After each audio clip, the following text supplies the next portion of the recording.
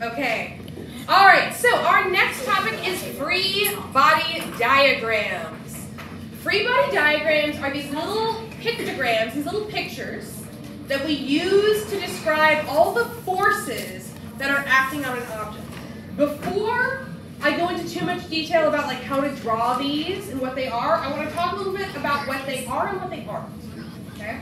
So the first thing I want you to understand about free body diagrams is that a free body diagram describes one object in one moment of time. That's why it's called a free body diagram, right? The one object, the body, is free of all other context, right? It's like we've clipped out the background from everything else. It's just this one object. So the first thing to make sure that you know is that it shows one object in one moment of time.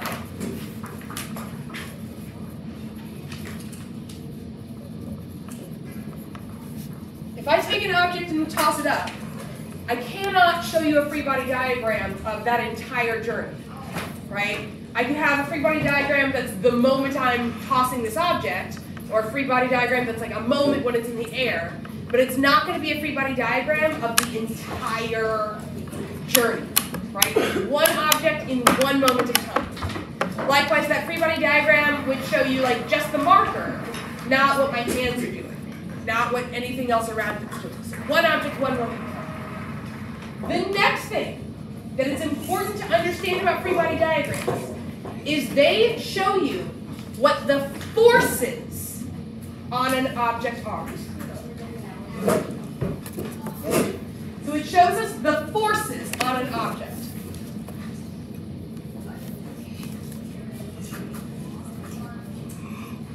Is that why we just did forces? That is why we just did forces, yeah. You're going to use these abbreviations that we just did in just a moment.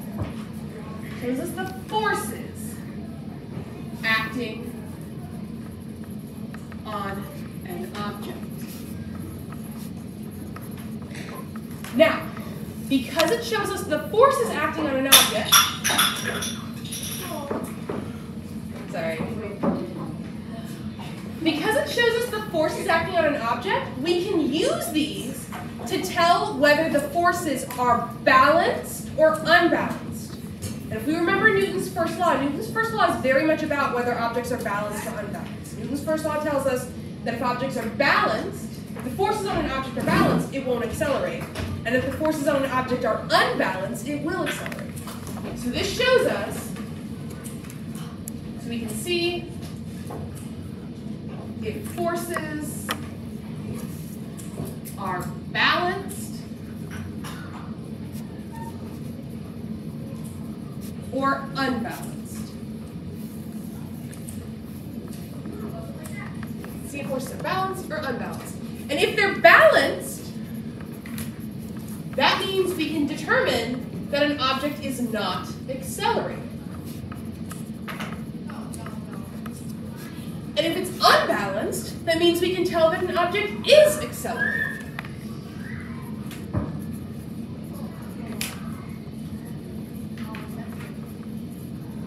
Should we capitalize forces every time? You know, I think I'm pretty inconsistent about whether I capitalize forces. That's not something I'm going to be picky about. So we can see if forces are balanced or if they're unbalanced. So a free body diagram shows us the forces. We can use those forces to understand something about acceleration. But what a free body diagram does not do is it does not tell us about the velocity.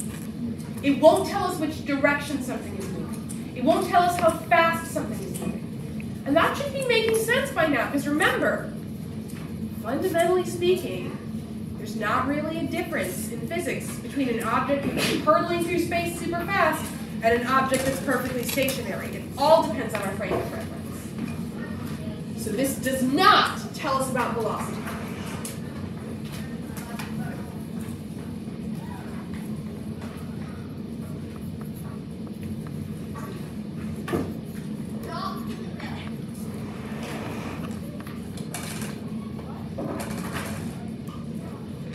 All right. Now that I've went through those little caveats, let me actually show you what these pictures look like. In physics, we have a very particular artistic style that we use when representing objects. So let's say I want to draw a portrait of Audrey, right? And I'm drawing a portrait of Audrey. I want to make sure I capture, this adorable hat and Audrey's cheekbones and chin. And here we go. This is my beautiful portrait of Audrey. It's a box.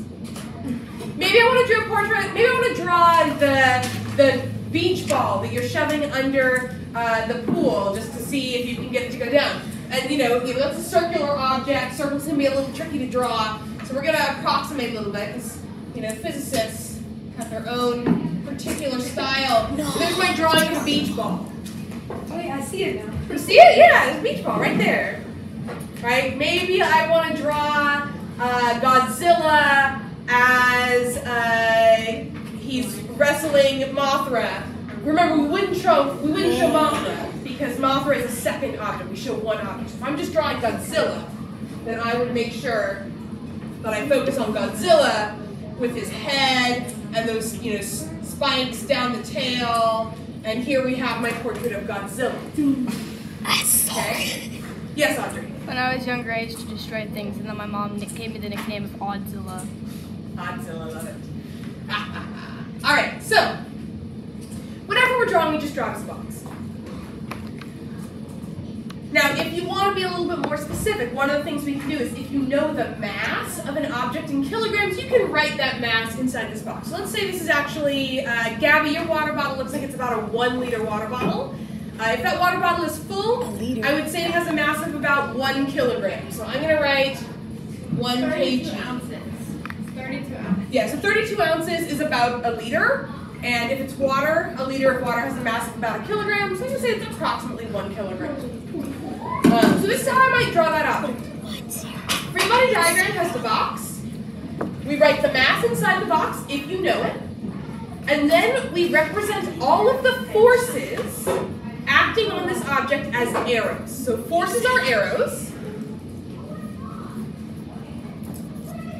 So forces drawn as arrows. And what we do here is the stronger the force, the bigger the push or the bigger the pull, the longer the arrow. Should we draw that box? Yeah, you can go ahead and draw that box. We'll add some arrows to it in a moment. So stronger forces equal longer arrows.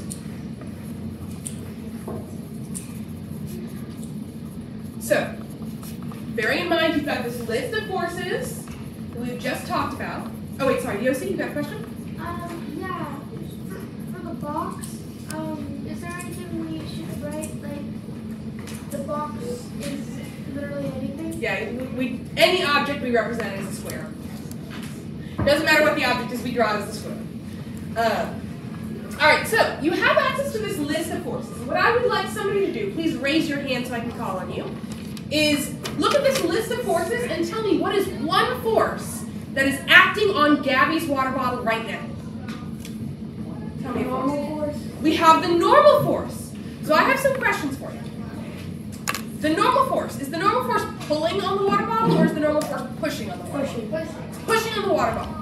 So I want you to take a moment and say, there's different ways of drawing free body diagrams. The most common method involves just having arrows that go away from the box. I have found that the average middle schooler feels better with free body diagrams if I like separate between a push and a pull. So I will draw an arrow going towards the box if it's a push, and an arrow going away from the box if it's a pull. Yeah. In high school, you will likely see these done slightly differently. This is sort of my beginner entry level that I think aids in understanding, so this is how I do it. So to draw a force, in which direction is the normal force pushing on the bottle? So I see your hand, Emily, I'll move you just a moment. So I'm going to draw an arrow going up like this towards the water bottle. That's the normal force pushing out. And I'm going to label it with the abbreviation for the normal force. So raise your hand if you can tell me what's the abbreviation for the normal force. Raphael? Yeah, Fn. So capital F for force, capital N. So I've labeled that arrow.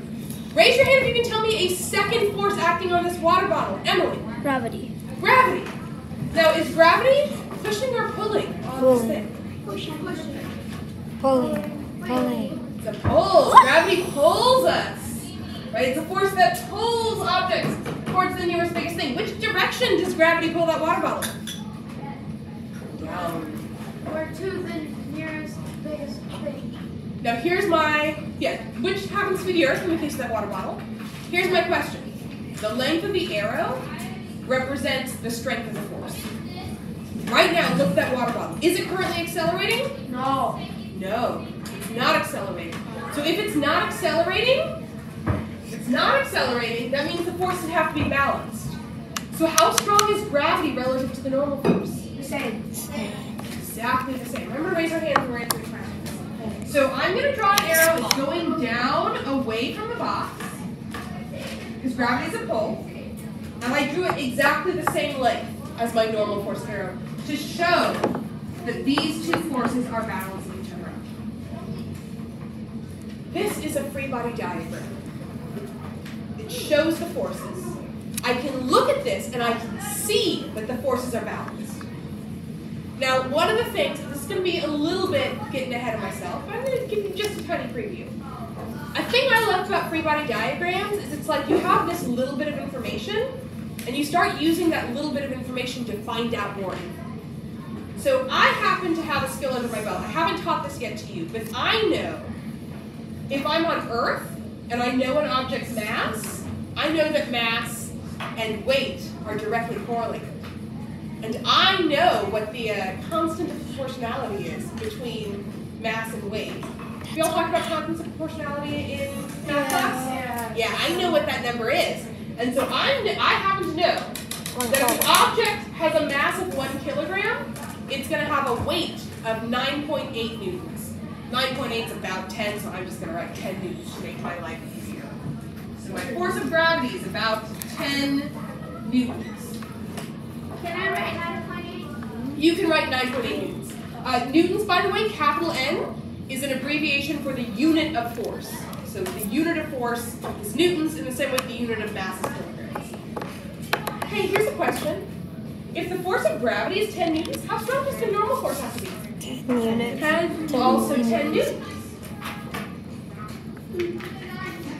So a thing that free body diagrams let me do is it lets me look at this and be like, oh, okay, I know the mass, and I know I'm on Earth, so that means I know the force of gravity. And I know that this is balanced because it's not accelerating, so that means I also know the normal force. So a lot of free body diagrams is going to be knowing one piece of information and using that to find other things. It's like you're building a puzzle.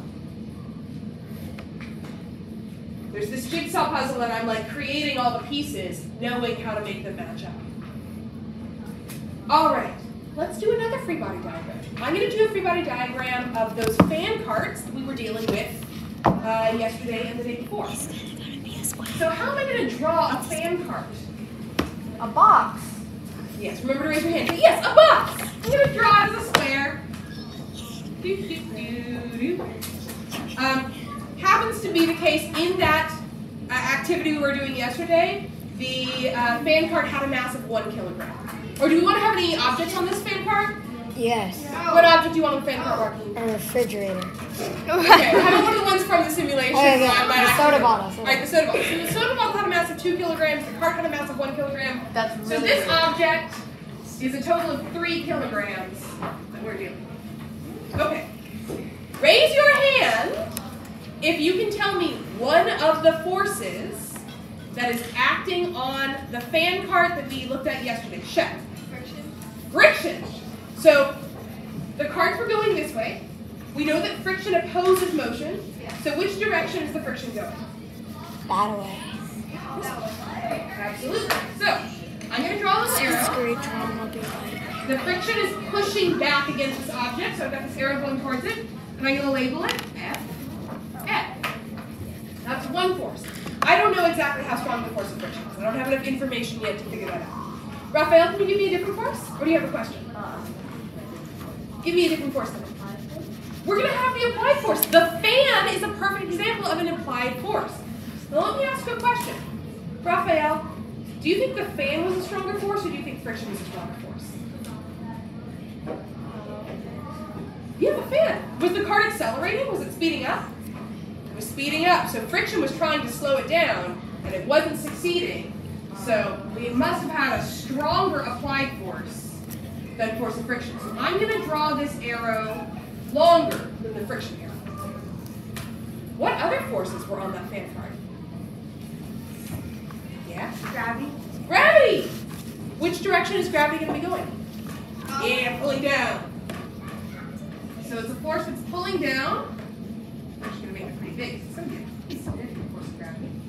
You've got force of gravity pulling this object down. And I happen to know, because I know this thing about the constant of proportionality that relates mass and weight. I know that we're on Earth. I know Newton's second law, which I haven't taught y'all yet. I know that this force of gravity is going to be about 30 newtons. Technically, it's like 29.6 newtons, because the constant of proportionality is 9.8, not 10. But I'm going to round that and say 30 newtons. Are there any other forces acting on this fan cart? Lisa? Normal force? Yeah, we got the normal force because it's sitting on a surface. Which direction is the normal force going? Yossi? And it's the same, it has the same force, just opposite of that. Yeah, it's going up and it's equally strong as gravity. So I'm going to draw those arrows as being the same length so that I can visually see, hey, these forces are balanced. Yesha? Does the soda count as a force? So what I did with the soda is this object, what this box represents, is the cart with the soda on it. So the soda is here in that 3 kilograms, because the cart alone was 1 kilogram, the soda was another 2 kilograms. So in total we had 3 kilograms of mass, With the soda we which impacted how strong the force of gravity is. So it's 30. How strong is my normal force? 30 Newton. Yeah, also 30 newtons. Okay, so this is a free body diagram for that fan cart. I'm going to ask you questions. Remember, a free body diagram is one object at one moment in time. I'm going to change them and we're going to change this free body diagram as a result. What would be different about this? Let's say this is the fan on medium. What would be different if I set the fan to high?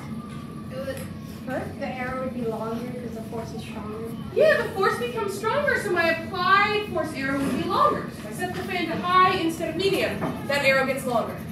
What would be different? Let's say this is it on metal. What would be different if I changed the surface to wood, which has more friction than? Yeah, Lisa? The arrow for friction would be longer. Yeah, remember the wood surface was the bigger friction surface that we dealt with, so that arrow would be longer. Okay? What would happen if we paused that simulation, we turned the fan off entirely, so now there's no fan? What would be different about this? Shep? The FA would go down. Yeah, and in fact, if we turn the fan all the way It'll off, go all the way down. it goes all the way. Wait, no. Oh, ho, ho. No. You're upset. No. I see why you're upset. Hey, Lisa. When we turned off the fan, which direction was the cart moving? This way. Cart's going this way. What direction are the forces? This way. Forces going this way. You remember But it how I doesn't said, run. hey, this does not tell us about velocity. This does not tell us which direction something is moving. In this scenario, this fan cart is still moving that direction, but the force is that way, which means the acceleration is that way. What does it mean when your acceleration is the opposite direction of your velocity? What are you doing? Yeah? You're slowing down. You're slowing down. All right, that's it for today, y'all. You did amazing. Thank you so much. I know this was a huge lesson. Really appreciate it. I will see you tomorrow.